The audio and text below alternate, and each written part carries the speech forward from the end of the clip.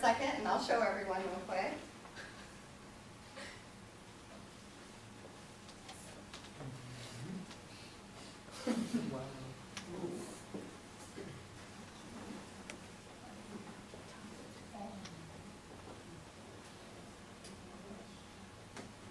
Well, I don't own a pet cat or anything, but do you guys watch the show Ridiculousness? Has any of you heard of it? It's on MTV. Yeah. Okay.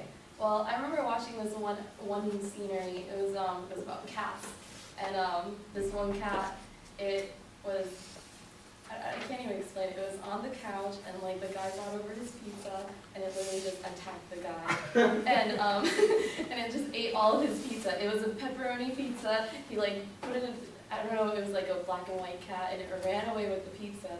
But yeah, I'm not a really big fan of cats. I'm a dog lover. I love dogs. I'm gonna go a bit off topic here.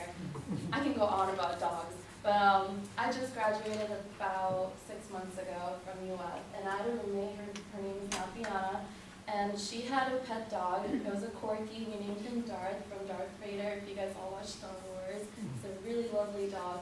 But no, he was a really skinny dog, and we found him on the streets. And so, you know, he was so skinny, I would feed him all the time, bread, anything in the world. I think one time he almost tried to eat chocolate, and I had to like make sure to have him not eat chocolate.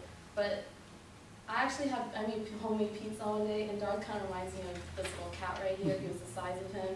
And I remember Darth would just like, if I'm eating pizza on the couch, he would like climb behind me on the little couch, and he'll like poke his little face and like sniff at me. And one time he ran away with my pizza. But at the end of the day, dogs, any animals, cats, any animal lovers, you guys, you know, they're a lot to us, so treat them well, guys. Don't, even though they do this.